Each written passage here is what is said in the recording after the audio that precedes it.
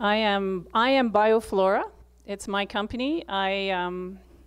My business is to provide services to plant breeders around the world. Mostly, I work with breeders from Germany and Japan and the United States of America.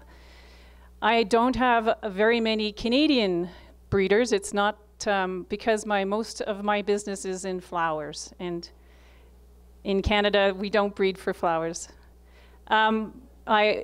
Most of my job is administration. I file applications for plant breeders' rights, and I also do greenhouse trials. So most of my business is paperwork, and in the summertime I grow flowers in my greenhouse. I have to stop? Yes. Otherwise I won't forget part of it. Okay. La maestra en ciencias, Brenda Cole, trabajó durante 15 años en el gobierno de Estados Unidos, precisamente en la parte de derechos para los mejoradores de plantas, y después de eso ella estableció su propia compañía privada, que el nombre es Bioflora para nosotros, o Bioflora por ellos. Ella se dedica fundamentalmente a llenar aplicaciones de gente que quiere registrar sus nuevas variedades. Ella hace todo el papeleo ante el gobierno de Canadá. También para poder otorgar estas aplicaciones tiene que conducir ensayos en sus invernaderos y trabaja fundamentalmente con flores. Por eso estaba diciendo que interactúa mucho con mejoradores de Europa, porque en Canadá por las condiciones de clima no hay mucho mejoramiento de ornamentales. Gracias. It's my small boy. So you understand my job. I have just my honors degree and my master's from the University of Guelph. I was a teacher in Africa for many years. But mostly the reason I have my job is I worked for the Canadian government for many years to learn the legal part of my job. Then I quit the government. That was maybe not such a good idea. I quit my government job and I started doing biotech, and then I started my business doing plant breeders' rights work. Okay, entonces, ahí en la transparencia ustedes pueden ver un poquito más sobre su historial académico. Ella tiene una licenciatura en biología, la cual obtuvo de la Universidad de Carleton en Canadá con honores. Hizo su maestría en agricultura en la Universidad de Guelph en Canadá también. Tuvo experiencias enseñando en Zimbabue, en África, por 3 años. Después como les decía anteriormente, ella trabajó para el gobierno canadiense por 10 años en el área de derechos para mejoradores.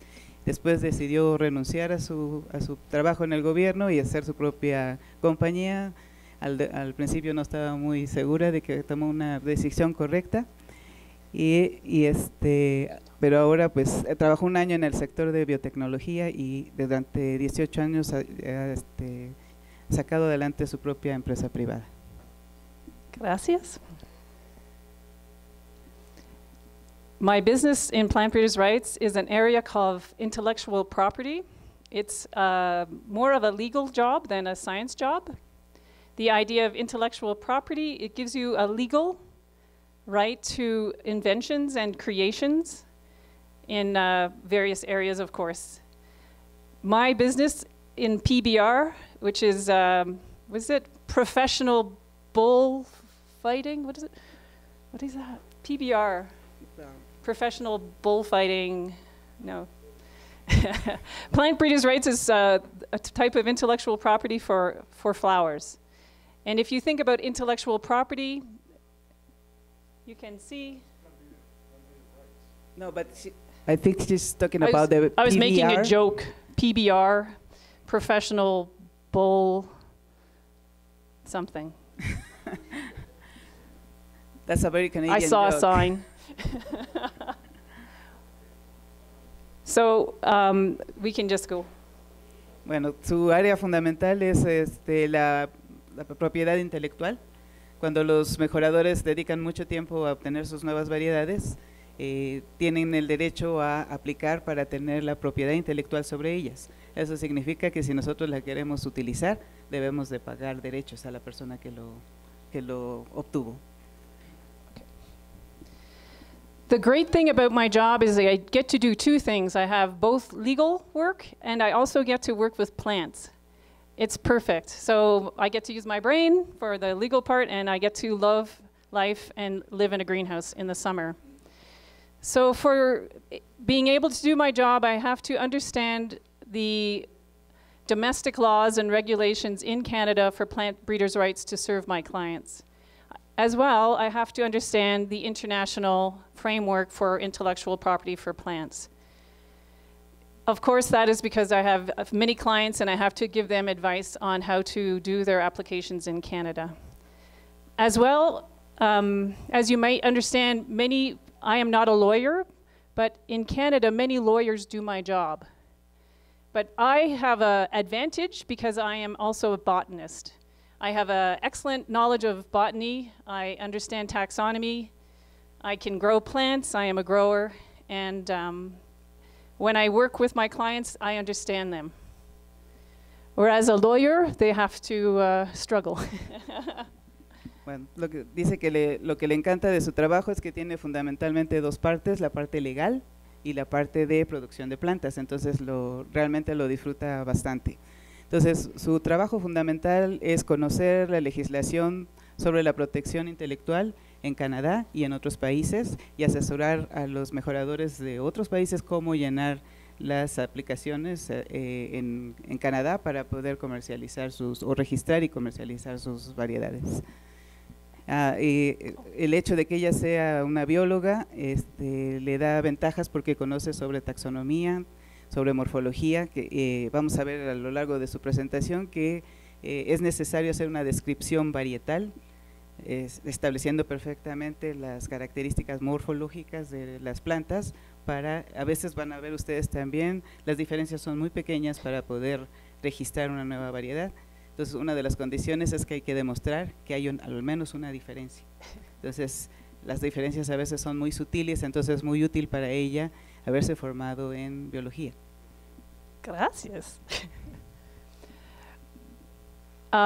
So, a little bit of legal before we go into the greenhouse. An important organization in my business is an international organization called UPOV. The beauty of UPOV, they are in Geneva, Switzerland. The beauty of UPOV is they create harmonized legislation worldwide. I understand the Canadian rules, the Canadian legislation, but I also kind of understand the Mexican rules because they're all harmonized through UPOV rules. I'm going to just leave that.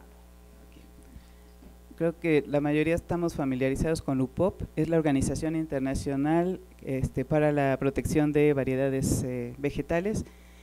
Ellos se encargan de establecer una legislación global y por eso dice que ella puede entender que las reglas en México deben ajustarse a esta legislación internacional.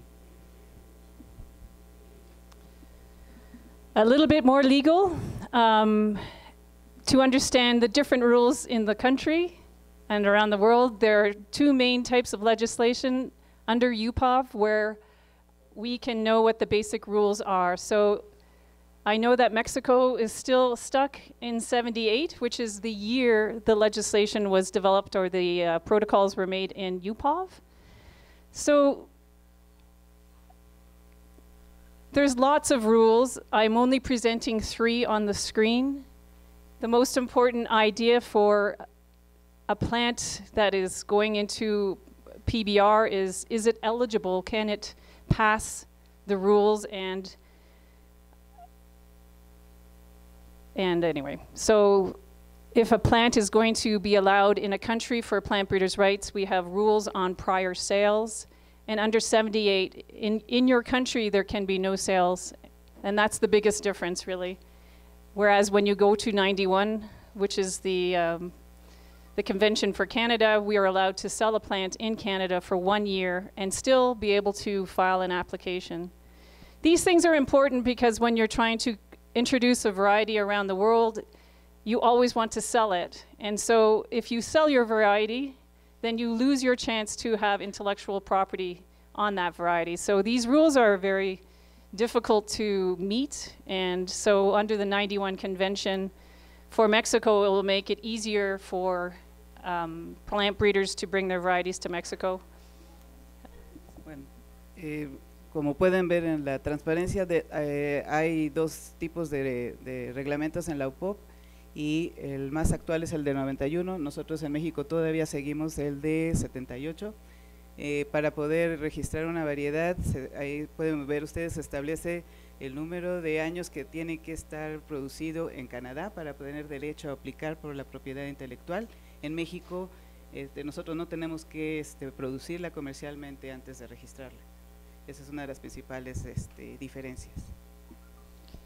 More rules. I won't talk much, but again, I'm only showing you the UPOV Convention has many rules, and different countries, the 78 Convention, which is Mexico, is different from the 91 Convention.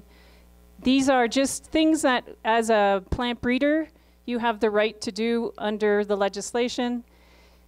These are mostly for seed varieties, so under the 91, you have the protection on your new varieties for all of those items, producing and I won't go through them all, there's too many. But the idea is under the new legislation, you have more rights, stronger protection in your country. So always the breeders, they want stronger protection. You don't have to go through it. ¿No? Okay. Bueno, estas reglas que está presentando son fundamentalmente para los cultivos que producen grano. Entonces, lo que ella dice que la nueva legislación da mucha mayor protección a los mejoradores que la que seguimos nosotros del 78. So why, as a plant breeder, do you want to have plant breeders' rights? It's the idea that as a plant breeder, you spend a lot of time and money and resources. So of course, as a plant breeder, you want to be sure that someone cannot steal your plant and plagiarize it. It may sound surprising, but as a plant breeder, if you go to someone's greenhouse and you see a plant you like, you just take a small clip and then you have the plant, and it's easy to copycat that variety. So let's keep going. So again, the idea for a breeder is they just want to be sure they can keep other people from taking their plant material and not paying any royalties. Toma mucho tiempo obtener una nueva variedad, por lo tanto es conveniente proteger los derechos de quien lo hizo, porque hay riesgo decía ella, de que alguien llegue, tome un pedacito de nuestra variedad, la propague y luego empiece a obtener beneficios económicos de ella, lo cual no es muy justo. So again, another slide on helping plant breeders. So the idea of the legislation is to protect plant breeders. The plant breeder is called the holder. He's the holder of the right, and it's the idea that the holder will get some fair remuneration, which is royalties, for the use of their variety. So these are just the different items that the plant breeder has control over. They can control who can license their varieties. So many companies, they want to maybe keep control of who can grow their plant, so that, and that way they can dictate how the market uses their plants. So they can control the production and make sure that they can track where their plant material is, as well, most importantly, collecting royalties and making sure there's an investment in their future plant breeding programs. Cuando se tiene el certificado de obtentor, ustedes tienen la propiedad intelectual de la variedad, tienen por lo mismo quien la produzca les tiene que pagar regalías, y como obtentor ustedes tienen la oportunidad de elegir a qué compañía le pueden dar la variedad para que la produzca. Entonces, a partir de las regalías ustedes pueden recuperar la inversión que hicieron para la obtención de la variedad. Just a few things to remember. Why is plant breeding important? I mean, these folks who are breeding are very creative, and they are working in all crops, and these are just some of the traits that make plant breeding important, such as yield and resistance to disease. If you're breeding for fruit, your fruit size, fruit quality. In horticultural crops, it's different. It's usually just how the flower looks, its habit, whether you have a nice variegation on your leaves. These are all the various important aspects of what plant breeders are trying to do. Entonces, para los cultivos agronómicos, de los criterios que utilizan los mejoradores, pues fundamentalmente es rendimiento, resistencia a plagas y enfermedades, sabor, tamaño. En el caso de las hortalizas o las plantas ornamentales, el mejoramiento tiene que ver también con cuestiones de hábito de crecimiento, variegación en las hojas, colores de flor, etc. More plant breeding. Again, I'm not a plant breeder, but I'm sure somebody here is. So again, plant breeders are spending a lot of time working on the composition of the genes and trying to create new diversity by combining different varieties and lines and accessions. I think these are just some pictures. I'm not going to. Dice que ella no es mejoradora, pero entiende que el trabajo de los mejoradores es combinar, hacer diferentes combinaciones de genes para generar nuevas variedades mejoradas. I'm not going to even spend time on this slide. I wanted to confuse you with this picture. But it's the idea that the breeders are on the top, and then all the good stuff flows down to the consumer. And when you think of domestic and foreign, there's lots of crossover. But I love this crazy slide. It doesn't make Bueno, sense. dice que nos quería confundir con esta transparencia, pero que el objetivo es demostrar que los mejoradores son los quienes tienen que estar al mando de todo este proceso. So back to the beginning, my job is to work with plant breeders, and the legislation covers both asexual and sexual reproduction. My business mostly is in the area of asexual. I work with plant breeders who create varieties that are vegetatively propagated through plant cuttings. I also do seed reproduced trials for soybeans. Why not? Entonces, la protección de plantas abarca tanto la reproducción asexual como la sexual. Ella fundamentalmente trabaja con especies que se reproducen asexualmente, pero también conduce experimentos de incremento de semillas de soya. So a little bit on my clients. My clients are concerned about their plant varieties and who is asexually reproducing them. And what you'll see now is how easy it is to reproduce an asexual variety. Obviamente sus clientes que producen ornamentales están preocupados porque estas se pueden reproducir de forma ilegal muy fácilmente. So you can see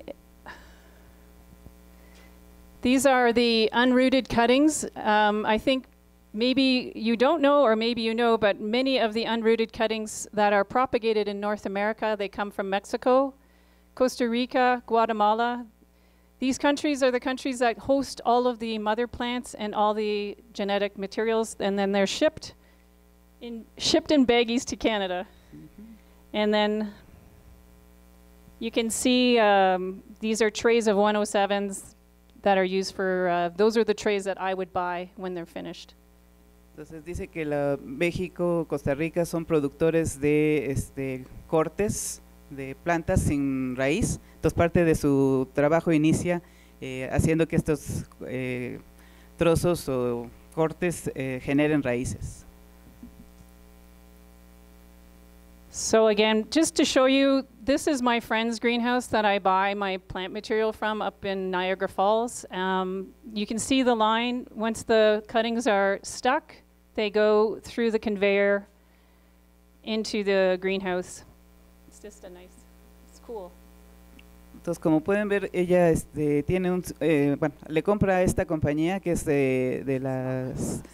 está cerca de un pueblo de las cataratas de Niágara. Entonces lo que ustedes aprecian ahí es que tiene una manga donde se van a rehumedecer los cortes.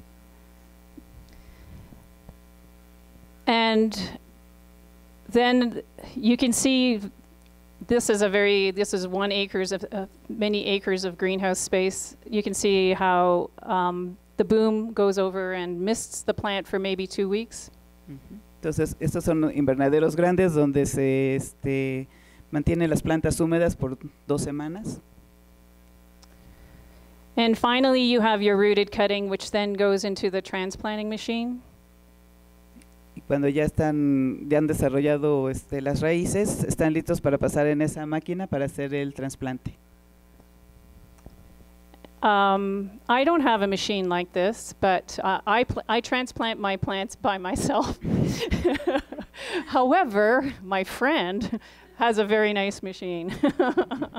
Entonces, nos está enseñando cómo se hace en empresas más grandes que la de ella. Ella lo tiene que realizar a mano. I guess sometimes they also transplant, but yeah, I'm just gonna. And here you have your finished bench. I wanted to show you these slides just so you can see how many thousands of cuttings are going through the system and why it's important for plant breeders to try and have control over their varieties. Entonces nos quiso enseñar estas transparencias para que ustedes vean los miles de plantas que se producen y lo fácil que es que por ahí se pierda alguna. Oops. This is my upside down slide, sorry. Google Drive. So I wanted to show off and just show you some of my clients that I work with in North America and around the world. I don't know if you know these people, but Canada is a small country for intellectual property for plants. Only the big marketing companies file for protection in Canada, only the big multinational companies. So my clients work worldwide in intellectual property for plants. Entonces, los principales demandantes de los derechos de obtentor son compañías multinacionales. Nosotros podemos reconocer, ahí están los nombres, dice que en Canadá hay pocas de estas compañías. This is my upside down greenhouse. Y está haciendo bromas de que su transparencia salió al revés porque tuvo que bajarla a través de Google. Again, this is a repeat slide. I just want to remind you what my job is. So mostly my job is administrative, to do the applications, to write letters to the government, to write letters to my clients, manage their lists and lists of Excel over and over.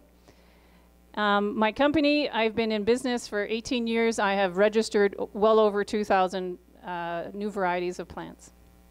Entonces, aquí está mostrando que su trabajo fundamental, 9 de los 12 meses se dedica a hacer trabajo administrativo, llenar todas las aplicaciones, asesorar a sus clientes, mandar cartas, etcétera. Y en sus 18 años como en su compañía ha registrado más de 2,500 nuevas variedades. These are the certificates the government gives for plants. Es un ejemplo de los certificados de obtentor que otorga el gobierno. I don't know, I just want to show you that it costs money. Gracias. That's all. So the process is voluntary. As a plant breeder, you can choose to spend money or not spend money. If you don't file for plant breeders' rights, you can still sell your variety. The people who file are trying to be sure that nobody steals their plants.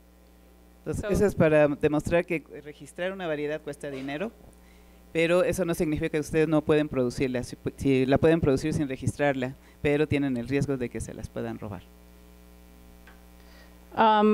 So my main job is testing. So in Canada, there is an allowance.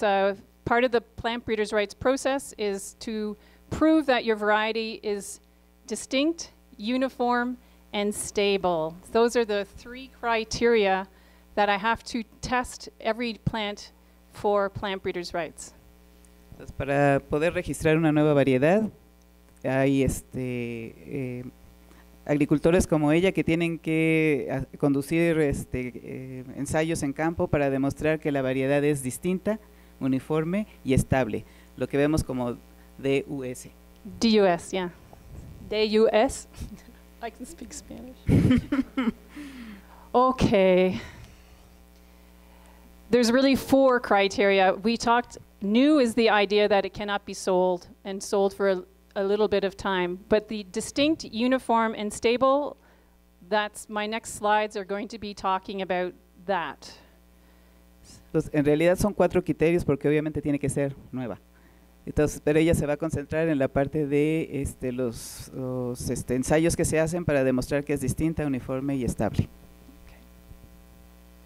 One more long slide. The idea of DUS testing is different in different countries. For Canada, we have decided to do a testing system where the third party, a breeder, can choose who can do the testing in Canada. So I am a unique person maybe because I'm not a government, but I do all the testing for the government. In Europe, all of the testing is done by the state. All of the government does all the trials, and there are no third-party testing. And in the United States, everything is done by a database and by paper. So there's many ways of doing DUS testing. Entonces, dice que en el caso de Canadá existe la capacidad de que una tercera persona haga todos los ensayos. Entonces, está el gobierno, está el mejorador y en este caso ella que hace los experimentos. En el caso de Europa, el gobierno es quien conduce estos experimentos y en el caso de Estados Unidos dice que no se realizan en campo, solamente se hace todo el análisis en papel. As well, for Canada and every other country, many countries, instead of doing the test, I buy the report from Europe. So I have 2 techniques for finishing my applications. I can do the trial in Canada, or I can buy a report for 240 euros. But. Entonces, tiene 2 estrategias para el caso de los ensayos en campo. A veces los lleva a cabo ella personalmente, u otras veces solamente utiliza lo que ya se hizo en Europa para meterlo en la aplicación. We do hundreds of species in horticulture. There's so many flowers. So we have tested over the years hundreds of different genera of flowers.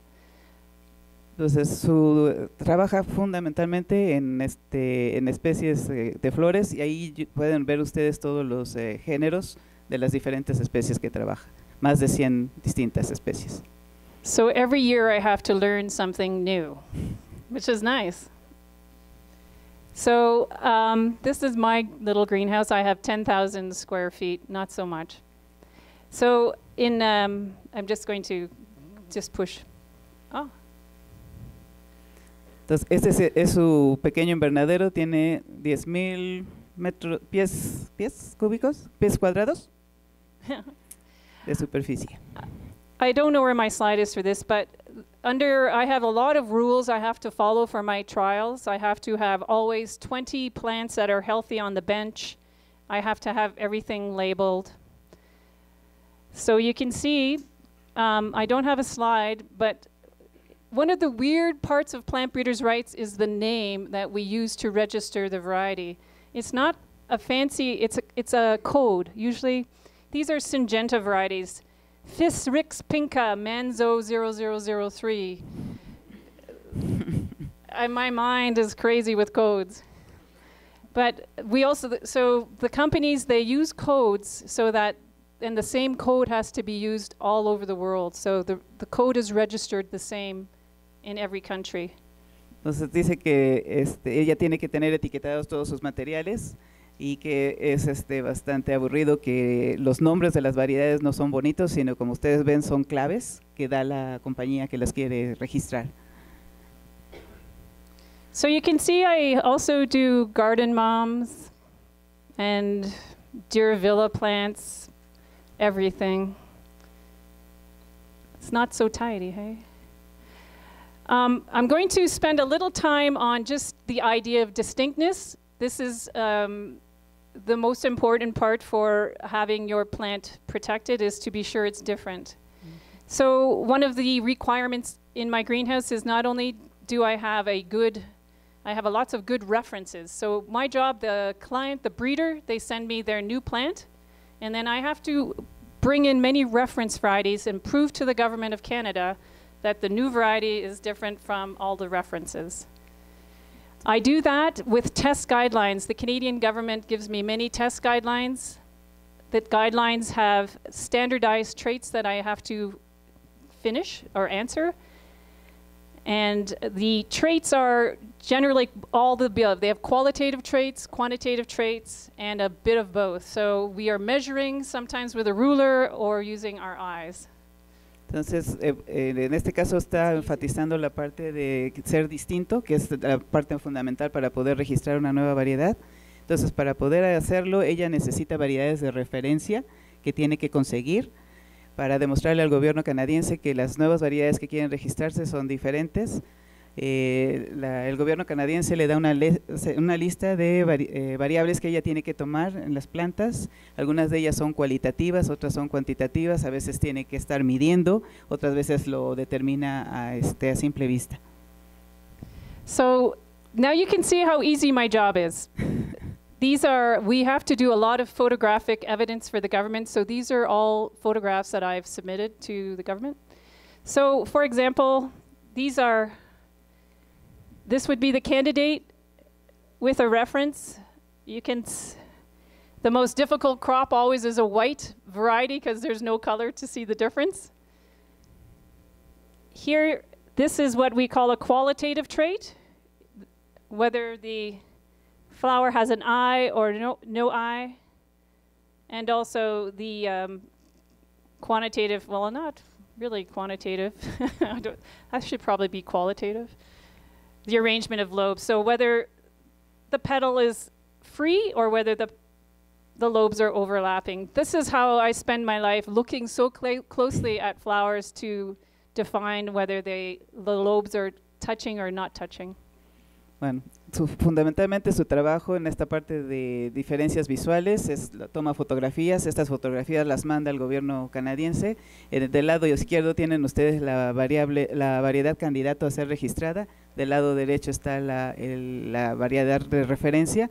Dice que las flores blancas son las más difíciles de caracterizar porque no pueden hacerse énfasis en los diferentes colores.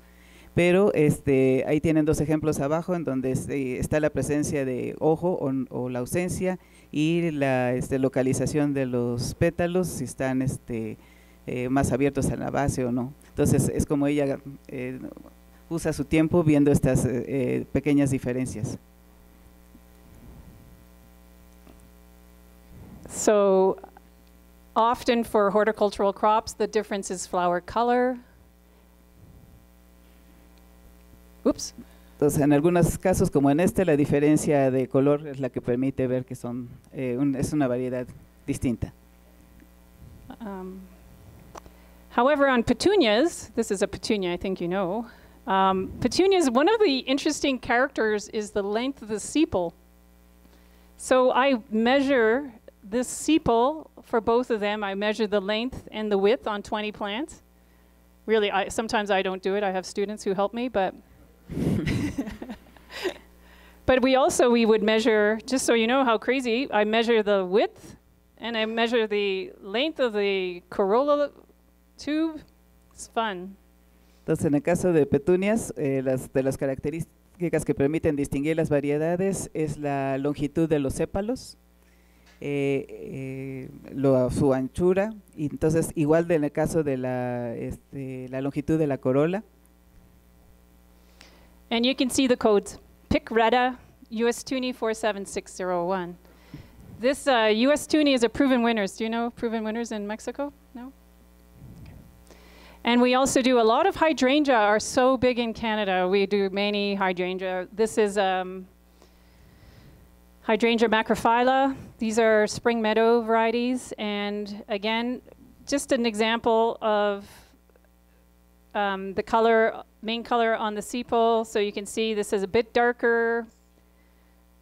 And we're also looking at the color of the fertile flowers in the center. Hydrangeas are weird because the The flower, the part that looks pretty, are the sterile part, and the insignificant parts are the girl parts. And again, always this degree of overlapping is an interesting character for distinctness. Okay.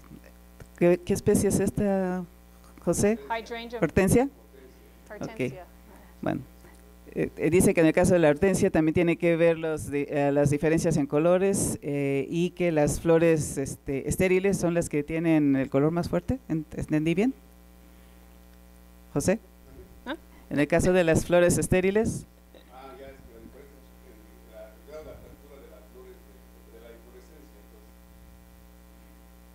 Okay. More petunias. I'm just going to keep going. I don't know what time it is. I'm going to go, uniformity is a little more complicated. So just go back. Distinctness is very rarely will a variety fail because of distinctness. Usually, unless it's very, very similar, we can find something different. Sometimes even 1 millimeter on a petal can be enough of a difference, just 1 millimeter. Wow. Yeah. Dice que en el caso de la diferencia, con una diferencia de 1 milímetro en la longitud, ya puede considerarse una nueva variedad. But you have to show it using statistics. Pero tienen que demostrarlo haciendo análisis estadísticos, estadísticamente diferente. The more difficult, every year I have my varieties fail because of uniformity. Uniformity is the more difficult criteria. And so if you know what off-type is, in my trials I'm allowed to have 1 off-type because I only have 20 plants. Entonces la característica más difícil de probar es la uniformidad. En el caso de ella, que su tamaño de muestra son 20 plantas, solamente puede tener una que sea diferente, entonces varias de sus variedades no han podido ser registradas porque no cumplen con este criterio. It's interesting because it's about variation, and unfortunately for plant varieties we want to have very little variation, don't worry.